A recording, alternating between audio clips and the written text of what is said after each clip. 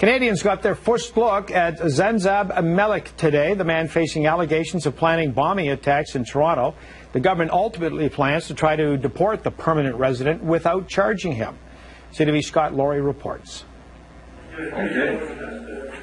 The first glimpse of Zanzab Malik, who faces serious allegations of a bomb plot.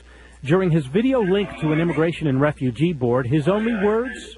Zanzab Malik, is that your true and correct name, sir? Yeah, that's correct. He shook his head at the allegations and listened. The minister continues to gather and examine evidence related to Mr. Malik's inadmissibility. The Canada Border Services Agency reiterated why it believes Malik should remain in custody. There is no reason to believe that future detention would be lengthy, and in the circumstances, the minister submits that Mr. Malik's continued detention is warranted.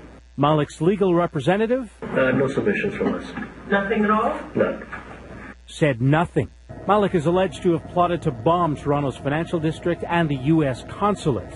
It's alleged he sympathizes with ISIS, Al-Qaeda, and claims to have been friends with Anwar al-Awlaki, the U.S.-born cleric who led Al-Qaeda in Yemen, killed by an American drone strike in 2011.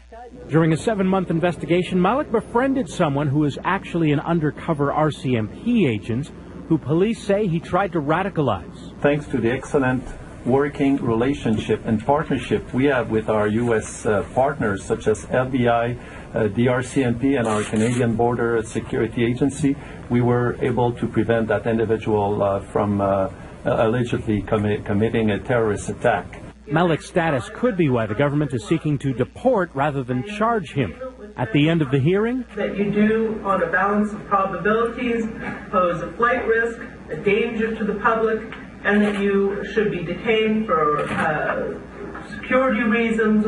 Malik and his lawyers have 8 days to spell out to the Immigration and Refugee Board why he should be released on compassionate or humanitarian grounds.